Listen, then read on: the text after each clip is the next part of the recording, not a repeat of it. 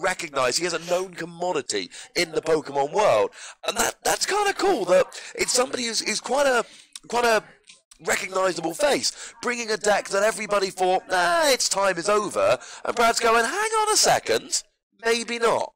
And I love it that it's Brad bringing it to the table because he was one of the ones that was really advocating it, pushing it from the get-go, right out the gates. He made top 8 at Seattle Regionals with Drampagarb in the first place, and he consistently used it in subsequent tournaments and everything afterwards, and consistently made top 32 with it as well. So somebody who really knows the deck in and out, bringing it back from that little resurrection, so to speak, since we haven't seen it in a little while. And then the best part is he's going to be playing against Zachary Bokhari. So Zachary Bokhari just came off a Worlds win in Seniors Division, and this is his first year in Masters. And let me tell you, he's had a pretty good run so far. I was going to say, it's a name that sounds familiar, and if you guys do find that name familiar, yeah, won Worlds in Seniors, and we've seen this time and time again. There's some players out there who go, oh, well, Seniors Division, it's not Masters, is it? Well, here's the thing. The good seniors pretty much always become good Masters. You see this year after year. The really top-level senior players, they come into Masters and they just don't miss a beat. Speaking of not missing a beat, let's not miss a beat of this game. Zachary seems to be going first. He starts with a Zorua. Ooh, but he just benches a Magnemite and seems to pass without doing very much at all. Now, what's interesting is I also did see the Magnezone already in his hand. I don't know if he has a rare candy or any way to search it out, but definitely, if he's holding that rare candy Magnezone on turn 2, I mean, the moment that card comes out, Magnezone is a Pokemon is a stage 2 with an ability called Dual Brains. When Dual Brains is active, it allows that player to play 2 supporters in a turn. So it really opens up all kinds of possibilities that you never would have been able to be able to accomplish otherwise. Speaking of opening up possibilities, we've got the video game people shouting on the other side of the room. They're excited. I'm excited. Big Wheel GX. Turn 1 GX attack. You do not see that very often. Shuffling your hand into your deck, getting a new hand of 10 cards. So in the same way Zachary's trying to open up possibilities with that Magnezone, Brad is trying to open up possibilities with that Big Wheel GX. And we see this sometimes. When a player doesn't do anything turn 1, is it because they had a great hand? Or was it because they had a terrible hand? Right. He's got the Zoroark. We've got a second Zoro as well. He plays, he uses trade to actually get the Ranger in the discard pile. And we did also see Brad play a Parallel City on his first turn. One of his 3 copies that he has in his deck. Did he just top deck a rare candy? I believe that is. That either a rare candy or a Versus Seeker. I think it's a Versus Seeker and a Puzzle of Time. So he's still not quite able to get that Magnezone out. He does not play any copies of Magneton, so he is going to have to use the rare candy if he wants to put that into play. He absolutely is. Speaking of what he's playing, his energy list for double colorless energy. Now, Drampa's Riotous Edge is so good.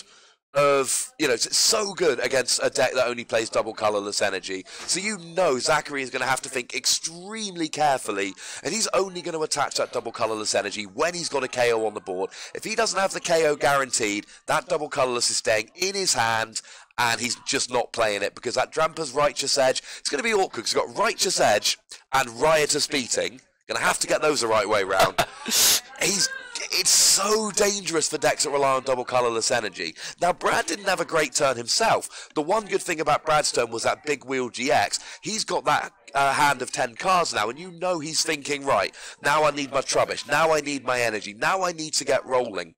Is he playing any Team Magma's Secret Base here? No, he is not playing any Team Magma's Secret Base. His only activator for Berserk is his 1 single copy of Rainbow Energy. So not something that you're really going to expect to see come out soon to play too often. But I know Brad, and he's always the kind of person, he's been playing Trampa for a while. He really knows how to make the most out of Berserk to make sure to put your opponent into situations where they need to damage that Trampa, or damage something in order to and put you in the position where you get to use Berserk. Now, he does put the Tauros on the board. Because he used Big Wheel, it's going to be a little bit less of a threat. The Tauros isn't going to be able to have that Mad Bull waiting to be able to punish, but he is going to still be able to take out either the Magnemite or the Zorua. Decides to go with it because he's got the double colorless, 60 damage right off the pot, and he's about to put himself in a position where when this Tauros takes damage, because it's very unlikely for Bokhari to be able to pull off all the cards he needs for a one-shot, not only is he going to activate normal Rage, which still is a thing on Tauros, but also set up that Berserk, like I was saying. Yeah, which is going to be absolutely brilliant. I mean, I love the fact here, Horn Attack does 60 damage for a double colourless energy. It's not great. But when you can combine it with a Guzma, and there is a Magnemite on the bench who just so happens to have 60 HP, it becomes great. And it's like you said, you know, sitting there poking for 60 damage a turn, it's not great. But in the context of, if you don't KO me, I can either hit you back harder with Rage, or I can then go into my Dramper and I'm then activating Berserk for 150 rather than 80. Now all of a sudden, it's like, look, if you hit me, brilliant. If you don't, I'm going to do 60 damage a turn. So have fun. There is no right play here, unless you can hit something like a Guzma to start hitting my Pokemon on the bench. And I think you're right that, you know, that Tauros there, it wasn't just that it got the KO on the Magnemite, though that was awesome. It was the fact that that KO, while leaving the Tauros active, is just brilliant. Absolutely. Now, we do see the Parallel City coming off the board, so it's the first one down for Brad. Both players playing 3 copies of Stadiums, so that does give Bokhari the advantage, being the first one to knock out the Stadium, excuse me. And with Brad on the bench, he does have the Trubbish there. And we got to talk about Garbotoxin for a moment, because something interesting about Bokhari's list is he actually plays no copies of Field Blower, no copies of Xerosic, and only 1 copy of Guzma. So this is only out. If that Garbodor comes out and gets a tool attached, then Zachary's going to actually have to play the Guzma to bring it active. But if you don't have the trade on the Zoroark, if you don't have the Dual Brains on the Magnezone, and we see those Execute on the bench. Execute's brilliant. The propagation ability, put it from your discard pile into your hand. So if you lose those bench Pokemon, you get them back super easily. Problem with that, can't propagate if your opponent's got a Garbodor out. And we do see one of them coming down with Parallel City number 2 hitting for Brad. And he's even going to be able to Super Rod back into a couple cards. So he did get to discard her Garbotoxin on the early plays. Now it goes right back into the deck. Makes it a little bit easier to find. I actually believe it's 2 Garbotoxin and 2 of the... Trasher Lunch. Yeah, we saw that. There was a 2-2 split, which is quite popular with these Garbodor decks. I mean, the one thing that I'm looking at if I'm Zachary at the moment, there's no Magnemite on the bench. And the Parallel City's down. So it's not just that he doesn't have a Magnezone. We know for a fact there's not going to be a Magnezone next turn. Garbodor is probably going to come down next turn if Brad can get some decent draws. And I love that second Trubbish there just to make sure. So when you combine these, it really is just... You know, you don't have your Magnezone. I've got the Parallel City. I've got the ability lock up. And like I say, hitting 60, actually 90 damage because of the whole, you know, choice band thing.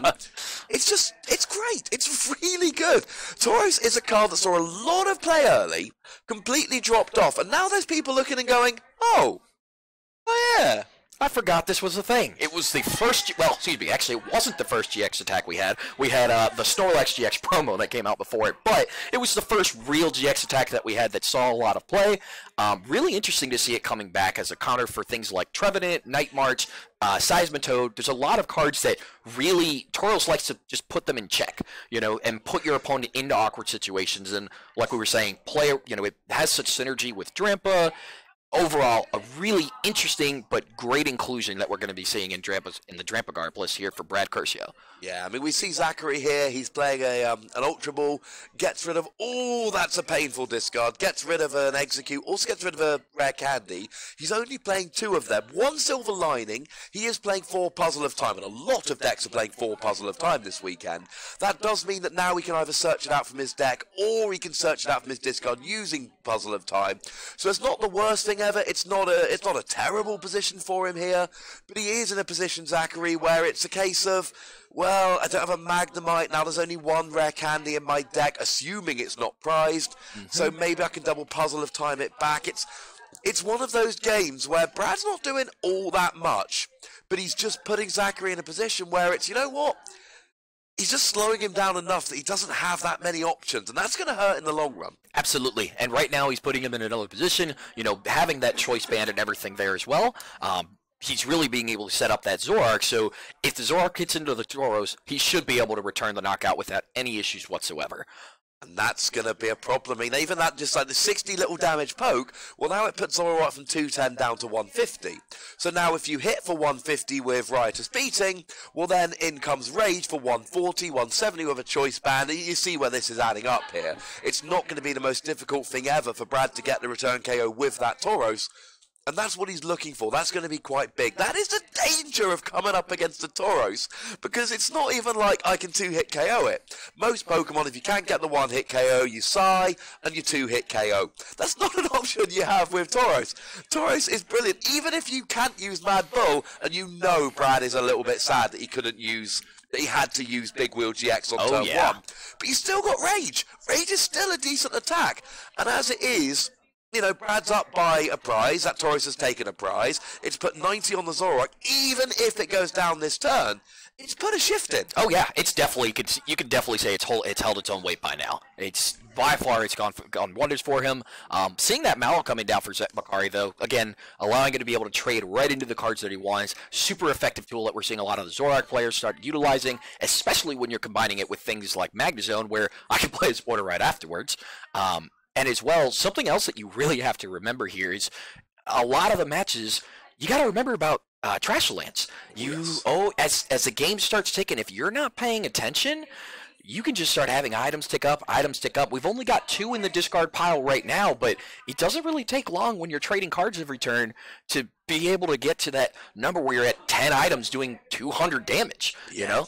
And that's a great point. One thing I will say, and this is why that Garbodor is such a downside for Zachary here, that propagation ability on the execute, it means you can just take a card into your hand.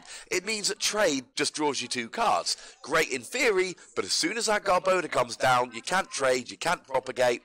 And that's a great play from Brad. He drops the Parallel City. Zachary gets rid of the execute, doesn't care, that's not important, but he has to get rid of the Sudowoodo, which means Brad now gets 5 bench spots, not 4. He's got the Garbodor. If he's got a tool as well, then Garbodor's Garbotoxin comes on and things are going to start going downhill for Zachary very quickly indeed. Oh yeah, and he's got plenty of tools out there. He plays 4 copies of Floatstone, and of course he has his Choice Bands that he's going to have in there as well, 4 of them also, so he has 8 different tools that he can put on that Garbotoxin.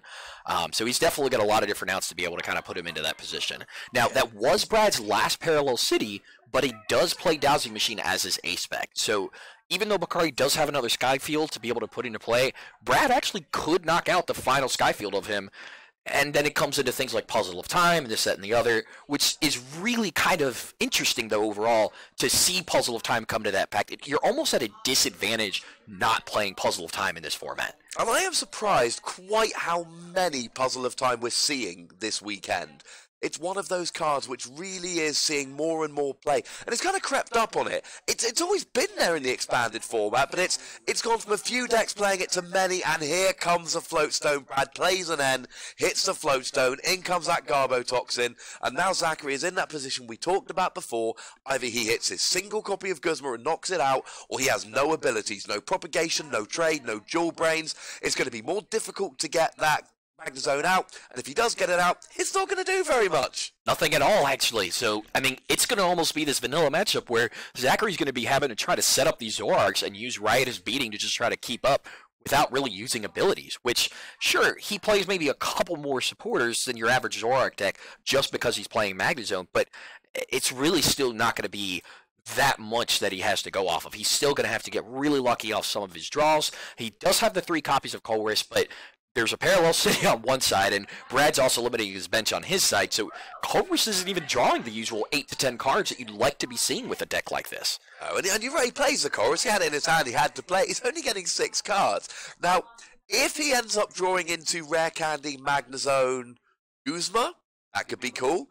Having said that, he's in this awkward position where he could, in theory, get the KO on the Tauros here. We do see the Guzma, and we see an Ultra Ball, so he was only 1 card short from that combination, but unfortunately, not quite enough. Well, he wouldn't actually get the KO now anyway. Firstly, there's no double colorless energy. Secondly, he's only actually hitting for 80 with the Parallel City, which is a great tech against Zoroark.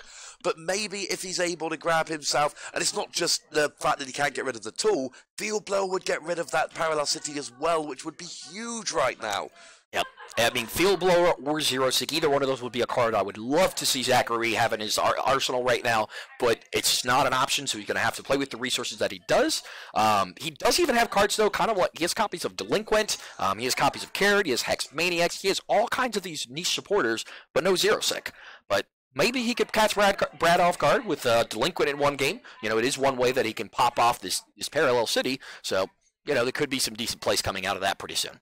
Absolutely could. Now we see Brad here playing a Professor Juniper. No, sorry, it's a Professor Sycamore. Weird, fun thing I love about Expanded, both those cards are legal. They both do the same thing, but a rule was very quickly put in place. You can only play one or the other. You have to choose. He gets a new hand of 7, but Brad here, it's more of a ticking along kind of turn. Brad has got the Garbodor, so getting a choice band for his Dramper, good. Maybe getting a second Garbodor out would be nice, but it's kind of... all he's doing is, I suppose he's topping up his setup. He doesn't need anything here. He gets the KO with the Tauros, goes down to 3 prizes. What Brad is doing here, he's just getting his setup a little bit better than it was before. Zachary is the one that's under pressure here. He's down 3 prizes. He doesn't have a Magnezone. He doesn't have any energy. He's limited to 3 bench Pokemon. It's not looking great for him. No, it's definitely not. You know, Brad, like you said, even though he doesn't have access to something like Trade to improve his consistency, the majority of his attackers are all basics. So if he draws a Bridget and some energy, your deck's pretty much set up. So it feels on that, since you have to use Garbotoxin to slow your opponent down, and you don't get access to those things like Trade. But I mean, he's already got 3 of his double colorless energies in play. He does have that second Trubbish. Really not much more that he can really ask for, you know. And that's one of the great things about these Garbodor decks. It's like, if you play Vileplume, you make sure that you're less hurt by item lock. Same thing with Brad here in his Garbodor deck. If you're going to play a deck that locks abilities, you know you're slowing the game down. You know you don't have that Trade and the Magnezone and all of that. So you build a deck which is 1 or 2 energy, like you say, on basic Pokemon, but your opponent has not built their deck like that. You don't care that abilities are turned off, but your opponent really does. And you see, Brad's not had these explosive turns. He's not taking giant KOs. He's KO'd a Magnemite and 2-hit KO'd a Zoroark. Absolutely. Garb, it wasn't even a 2-hit KO. It was a 3-hit KO on the Zoroark. I mean, it's incredible how slow of a process he is. But he just, like you said, he just ticks along. It's 1 energy per turn, just like the Zoroark decks, but he doesn't have access to these crazy ability lock trades. On paper, Garb looks so much more underwhelming than some of these other cards like Zoroark and Magnezone and everything, but because of its simplicity and its consistency at what it's able to do, and then that inevitability factor that comes in with Trash Lance as well, the combination of everything just makes it for just a solid all-around deck that clearly we see coming right back again.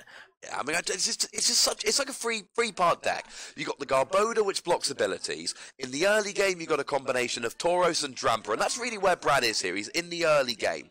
We've got that combination of the two where you're just sitting there and you're using Dramper and you're using Tauros to get some damage on the field and play around. And then when you transition to the late game, in comes the other Garbodor from Guardians Rising using Trash Lance to take the last 2 big KOs. And I love this. He's actually using Berserk for 180 with a Guzma on the Tapu Lele. He's going down to 1 prize, and you've got to think at this stage, Brad has basically got this game locked up. Absolutely. Even if Zachary were to evolve that Magnemite into the Magnezone, it's only got 140 hit points, so it doesn't even need a choice band from Ladrampa. Not that it would work. So at any point, a Guzma on that Magnemite, Magnezone, whatever it might be, will seal it up for him. And even if he doesn't ever get the Guzma, he's got enough energy on the board that he could just go hit Zoroark, hit Zoroark, hit Zoroark, and eventually he's going to get his last prize. And of course, let's not forget that you do discard the special energy. You discard that double colorless when you attack with Dramper, which is a big thing. That righteous edge, there we go, did it again, does get rid of the energy, which is really crucial. And you're right, Zachary, he ends him down to 1 card. He ends Brad down to 1. That's big. That's exactly what he needed to do. But you still look at it, and if you're Brad, you're thinking, all right, I know I'm not going to play a Tapu Lele or a Shaman. I'm ability locking, and I don't have a draw engine. But what I do have is a Dramper with 3 energy and a choice band, a Dramper with 1 energy and a choice band, a Tauros with a double colorless energy and a choice band, and I have a Garbodor, and I have a Trubbish on the bench. What do I need? Realistically, at this point, in Brad's mind, he doesn't know that Zachary's not playing Field Blower, Zerosic, or a second copy of Guzma. So the only thing he wants is he wants to make sure that he's playing around those cards because he's expecting them to come down at any moment. He's ready for Zach at any moment to go Field Blower, Rare Candy Magnezone, and just start popping off and trying to take control of his game. But what we know here is that it's just not going to happen like that. So he really has to just kind of go with this ticking, go with this chip, You know, he's going to be able to set up the. He puts his Zoroark over at 180, and that's it. He's conceded. And I don't think that's a bad thing. Congratulations to Brad. Brad takes game 1. It's a best of 3. It's not over yet. But I mean, I talked about this with John in the previous game.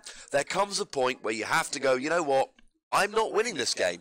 I'm going to concede this game. I'm going to save time. Now, in the previous game, we actually saw Xander go, I think I can win this. And he came pretty gosh darn close. So it was worth it. But Brad is going to win this game. It wasn't like the previous game where it's not taking prizes. Brad is going to win that game. It's definitely going to happen. So we end up in a position instead where Zachary goes, fine. I'll leave it. It's not worth it. I want time for games 2 and 3. And he plays an explosive deck. You can take quick KOs with Skyfield. You can be hitting 2-10 a turn. Zachary can win this game in 3 turns. Yeah. Right, 4 turns time you get set up. So it's worth conceding and going, I can still win 2 games. 7-0-2 gets you into the dance. It gets you into that day 2. So would 6-0-3. But you really want to go 7-0-2. That's the best, the easiest, the simplest way in.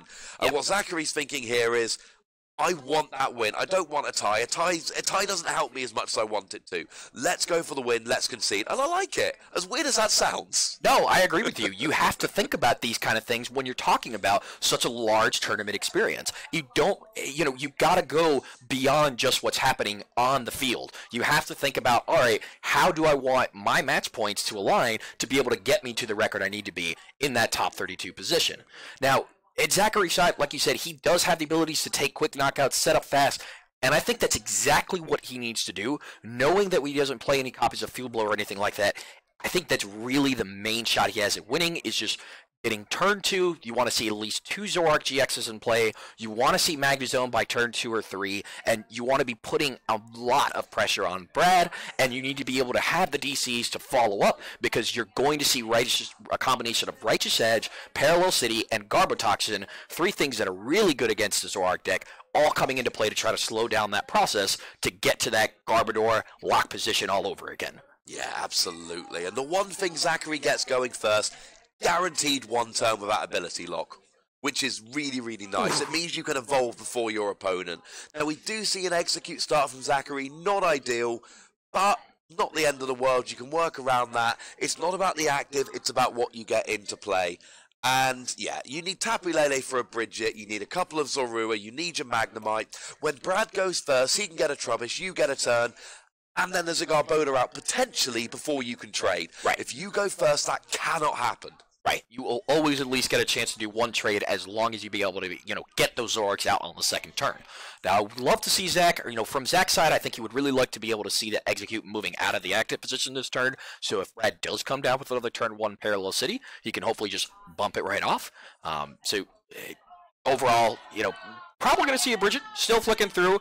Could be even prize, but I know I saw Magnezone over in Bokhari's hand. I saw another Tapu Lele, so a couple different things he could be going here. I do believe he plays a second copy of Bridget, so it would be really unfortunate when you prize both of them in these situations. I mean, I've been there. I was playing a game the other day, and I had both my Bridget prized, and I'm like, seriously, this is why I play 2. Now, I love this play, and what I like here is I don't foresee Zachary benching another Pokemon unless it's like an execute. Because if Brad does play a Parallel City, Zachary just goes, fine, I'll discard the Tapu Lele. The free he wants, and you said it yourself, and I love it, you need 2 Zoroark, Magnezone. It's a lot to ask, but that is your ideal turn 2. He set himself up beautifully here to accomplish that. The real question is, what's he going to have next turn? If he has a slow turn 2 and doesn't get the Zoroark, he's not going to do it. But if he does do it, he's going to have a chance. Because if he can Sycamore and then Guzma, well, now he can take down that Garbodor without needing, and that's why he doesn't play any Field Blower. He thinks he can get the Guzma out without having to worry about it. Problem is, you've got to get set up in order for that to work. Absolutely. And if Brad didn't prize it, he's probably going to go for his Bridget this game, which is going to be a little bit different than his first start. Just the big thing that's going to be here is he'll be able to get that guaranteed double Trubbish if he does have the Bridget, so that way he doesn't have to worry. It looks like we got some exciting happenings over there, but he won't have to worry if he gets a double Trubbish about that Sycamore, Guzma crazy play that he can actually pull off.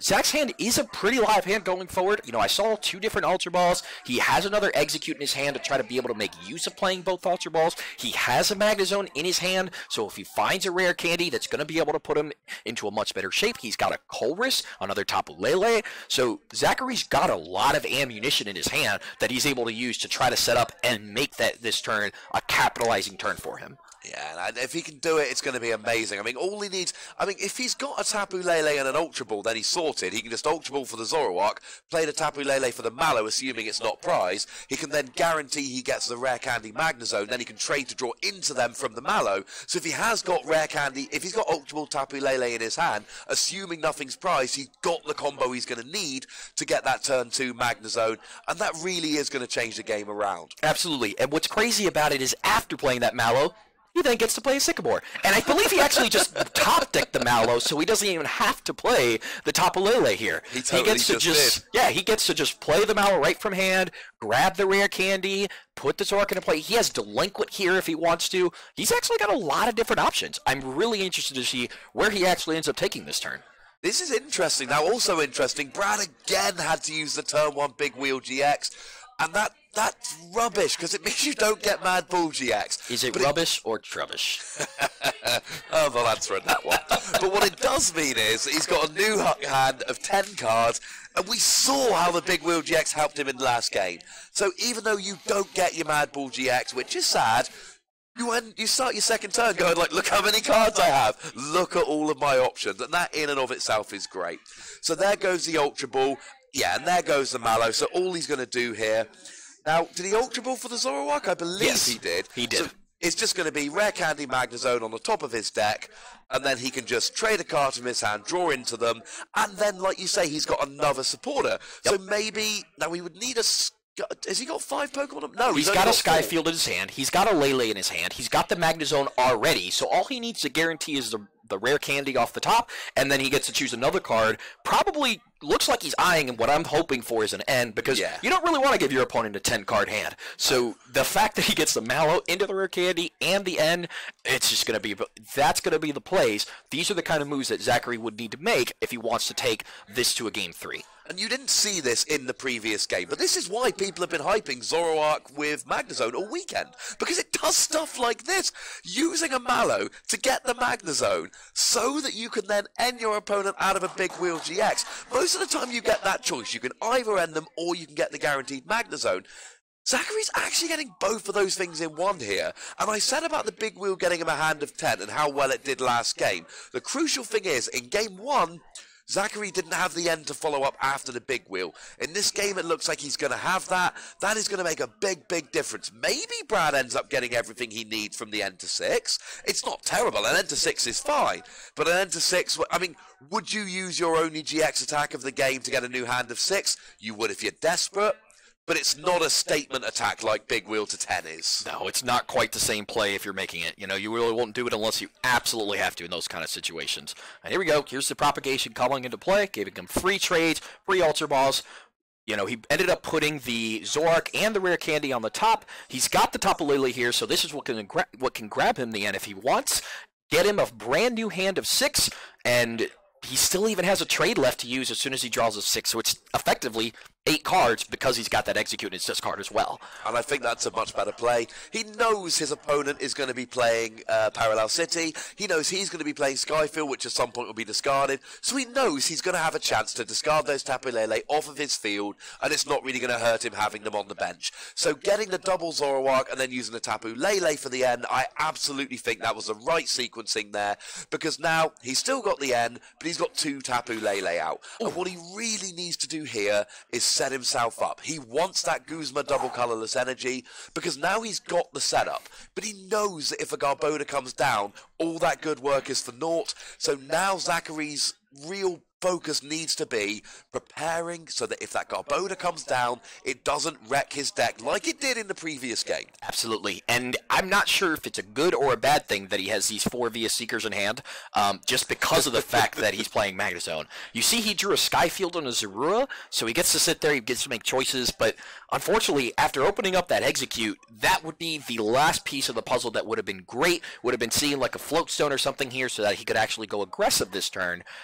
But at the same time, kind of okay not doing so either because that Trampa does have the energy ready to be able to Righteous Edge. So kind of like you mentioned earlier, you'd really almost just prefer to be using Rider Speeding only if you're taking the knockout anyways. Yeah, I mean, if I'm Brad here, I want that. I want the Garbodor. Because what I'm thinking for Zachary is, you Versus Seeker for the Mallow, grab yourself a Guzma and a double colorless energy, and then you're off again. And then, of course, you've got free Versus Seeker in your hand, so you can keep using Guzma if that Garbodor comes down. That is the play that I think is probably the best one to make, but you can only make that play if you've got the trade ability, if you've got the dual brains ability, and potentially if you've got the propagation ability. But having said that, an end comes down from Brad, so it's all a moot point now, because if Zachary's going to make that play, he's going to have access to a Versus Seeker, so he can reuse that Mallow, otherwise he's not going to be able to search his deck like he would like to. And I do see first card off the top of the deck, though, for Brad was that Floatstone, so the Garbotoxin is going to come on live this turn. That he's going to be putting it there. And actually, I'm sorry, I think I was completely incorrect. Oh, no, it was his discard pile he was checking. Yes, he does still have the Floatstone in there in his hand, so... It's easily done. There's lots to keep track of. So now Zachary doesn't have the Mallow option. What he needs now is a Guzma double colorless energy. Yep. If he's got those two cards, he really doesn't care. I mean, all he does then is just bring up that Garbodor, KO it with a Zoroark, take some prizes, get access all back, everything is good, life is good. If he doesn't have that, then all of a sudden, we're looking at a repeat of the previous game. Good news, he's got a much better setup. Bad news, it doesn't mean anything if that Garbotoxin's online. Zachary's deck is so reliant on supporter cards that he really, and it doesn't look like he has either piece right there. I don't think he's got the Guzma. I don't think he's got the double colorless. So he's going to put the Tapu Lele into the active, which I don't mind here, except if Brad is able to draw into his Rainbow Energy, he can then attach it to a bench Pokemon, damage it, and Berserk for the KO, and it's essentially a free 2 prizes there. So that Tapu Lele in the active is a little risky, although he can hit for 100 here, so you see where he's going. I see why he made the play. I think it's a good play, and Brad's only playing 1 Rainbow Energy. Right. If he hits it, this could be a huge turn. Absolutely. But the good thing is it's only 1. You know, he's going to be going down to 5 cards here from the end that's coming fresh off the top for Zach. You know, using one of the VS Seekers that he pulled right back, setting up the 2-shot here on the Drampa. And this is those situations. This is the other thing that's also really good about going first against Drampa Garb, is that knowing your opponent doesn't play things like Magma Base or anything like that, it means that if you don't attack and do, you know, a Pokemon and leave it damaged, it's not Drampa, they can't actually Berserk for 180, or excuse me, 150, 180 with a Choice Band until turn 3. It's the soonest that they can do it, and that is only assuming that they found their single Rainbow Energy in Brad's case. It takes a lot longer. You've got to get the 2 energy attachments to Drampa, then get the double colorless. So I quite like this from Zachary. It's not the safest play ever, but he doesn't have a ball state. He top decks the only Rainbow Energy in his deck. He literally top decks it. He does still need the Choice Band. I'm not sure if he has one in his hand. Oh, if he gets a Choice Band, this is such a great top deck. I love that. I mean, not for Zachary. It's horrible for Zachary, but just being able to get that. Oh, clearly Brad says I'm probably not getting the Choice Band with this hand. He can't use abilities. He didn't have a supporter at hand, so he said, you know what, I'm just gonna have to go this route anyways. Then he just dumps the Rainbow. So as crazy it was to see that single Rainbow Energy there, not quite enough because he still needed the Choice Band. So it keeps Zachary still in the game in that sense. I got excited about the Choice Band, but you're absolutely right. You need the Choice Band. If you don't have it, you're not getting the KO. What Brad has done is he's made the safe play. He's got the Drampa on the bench. He's attached the double colorless energy, and you've got to think this is the right play to make at this stage because you know what? He's setting up for the future. He's ahead by a prize. He's got the Garbotoxin on board, and as fun as it would be to do the big, huge KO a Tapu Lele play, you don't need to do it. You can even just Righteous Edge here, get rid of a double colorless energy, and then Zachary's under huge pressure just to find an energy to try and attack. And even if he does attack, then there could potentially be a Berserk next turn. I would expect to see a retreat here, because as it stands, if Zachary does find a double colorless, there's a KO coming. Yeah, here we go. So now he can still Righteous Edge, but now he can only be hit back for 80. Oh, he had the Choice Band. Well, no, he did have the Choice Band, yet he chose to not go for it. So, I still like this, though, because Brad just put himself. This is what I was talking about earlier when Brad knows how to play Drampa, set up those berserks. He just set himself up here so he gets to Righteous Edge energy off, like you said, stick up that Tapu Lele, set up the knockout for next turn on the Tapu Lele, making the safe play. But now Brad's about to have two different options that can use the Berserk for big damage, because he's going to have to hit the Dract of Drampa, and both of them are now going to be live. So he said, you know what? I know I can take this knockout here. I know I can go down to 3 prizes, but I feel more comfortable and more secure in the long game. Maybe he's starting to figure out his opponent doesn't have that field blower, so he's saying, all right, let's go for this.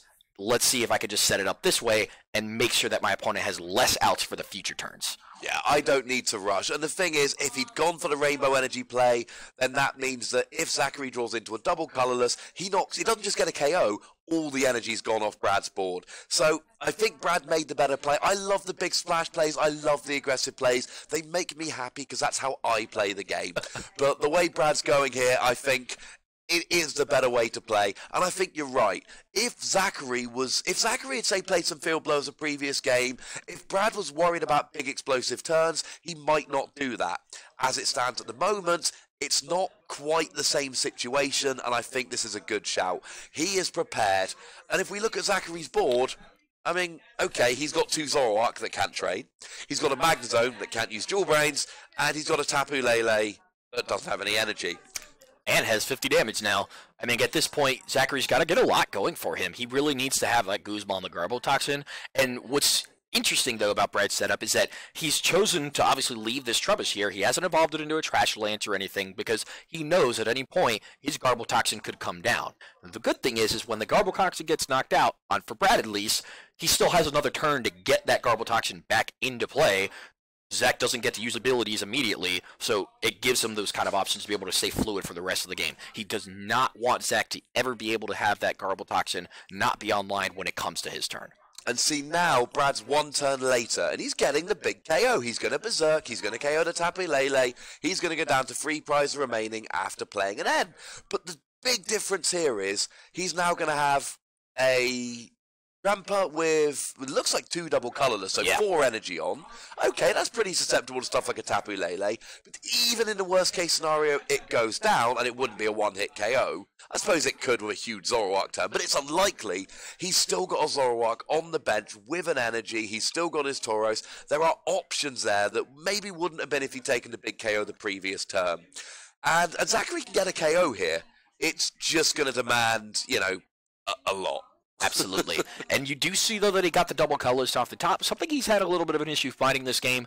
This is only the second one he's really been able to find, but he does have also Skyfield to break out of the Parallel City lock. He's got a Magnemite there, can put a couple Pokemon on the bench, but like you said, it's a lot to take out this Drampa. Needs to be able to, if he doesn't have a Choice Band, needs to actually end up having the full bench. If he does end up getting the Choice Band, really only saves him 1 spot, so it's going to be a lot of Pokemon to get into play without even having access to trade or any of your abilities like Dual Brains. He did actually have a Bridget in hand, which would be interesting, except it would only put him to 6 bench, which would leave him 1 Pokemon short, even if he had a Choice Band. So what he's doing, he's playing a Colress, he's getting himself 8, which is, it's a respectable Colress. It's not a huge Colress, it's not a Colress to 16, but it's a respectable Colress.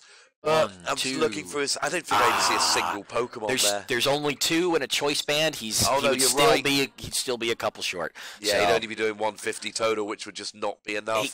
He did get a puzzle, so if he had just gotten that second puzzle with those 2 Pokemon, and he has 2 basics in there, could have found ways of, finagling and getting all the way to the 7 Pokemon, but alas, it looks like he's probably going to end up being stuck on this. He's just going to have to ride his beating into the Drampa, settle for a 2-hit knockout. But at the same time, that's really what Brad's doing also. The only difference is Brad's at 3 prizes and Zachary's at 6. So he needs to be able to kind of take these bigger plays, take big knockouts to try to even the playing field. And that's what Zoroark does. With Skyfield, Zoroark can take huge knockouts. Just not when you're ability locked and you have nothing going for you here. and what we're probably going to see from Brad here is just another Righteous Edge. We're probably just going to see him playing Energy Denial because Zachary's not drawing much. You said yourself, he's only had 2 double colorless this turn. It's not going great for him. Brad, and we've seen this, Brad's playstyle this game has been very patient, very methodical. He's not going for the big KOs. He is making the safe plays, which leave him in a position to win. And it's going beautifully for him here, because it's just giving him that time to just sit there, get rid of the energy. He didn't win a super quick game 1, but he won game 1. He's not winning a super quick game 2, but it looks like he's probably going to win game 2. He's in a commanding position, and right now, you've got to be thinking, if Zachary had Field Blower in his deck, or if he had Zerosic, would it make a huge difference? Would he have drawn into it? Let's say he played one Field Blower. What are the odds he actually gets it this game? If he's struggling to draw one of his 4 double colorless, is he really just going to draw into that one Field Blower?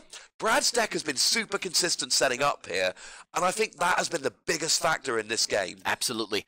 He may not be able to draw into it. It does give him the option to be able to pull it off of Mallow, so there's definitely, it's really hard to be able to say what would really happen. You know, Bokhari, if you're him, he really wanted to hope that that N was going to stick, or that he's able to get an N and stick it at this point, so because that's really going to be one of his best bets. Because Brad, even though he's got energy on board, he's got Pokemon, really the only thing that can actually do significant damage right now is the Tapu Lele on the bench if this Rampa gets knocked out. So if he's able to add him to 3, Brad doesn't find any more energies and stuff, it could be a way to be able to kind of pull this back into his favor.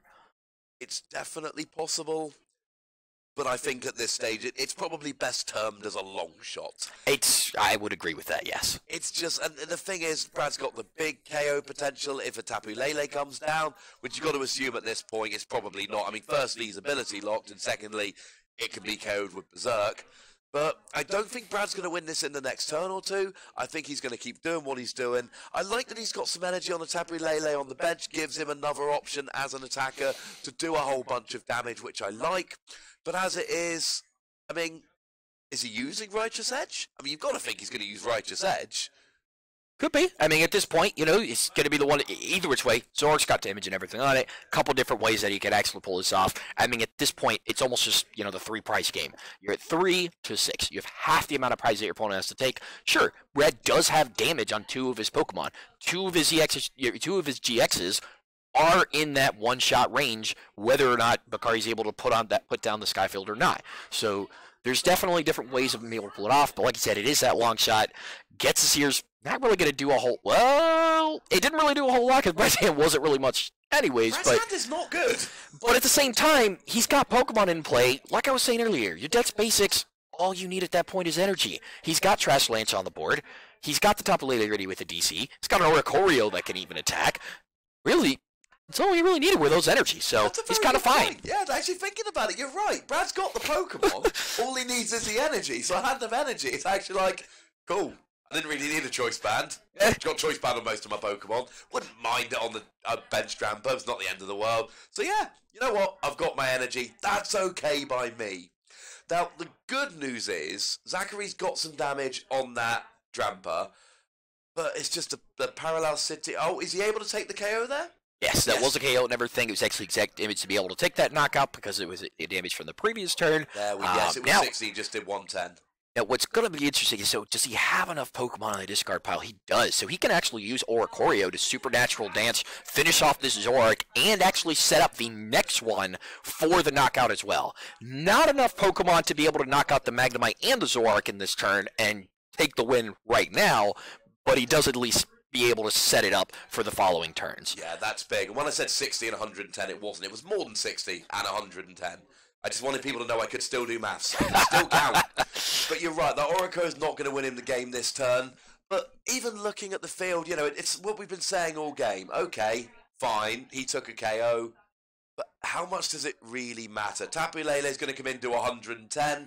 There's at least 100 damage on the Zoroark, so that goes down now. So now Brad's down to 1 prize, and he's got the Tapu Lele with a 2 energy in the choice band. He's got the Drampa, and now he probably could just stick, unless Zachary somehow gets Rare Candy Magnezone. Next turn, Brad can probably just pop an energy on that Oricorio, come up, Supernatural Dance, KO the Magnemite, and that'll just be the game.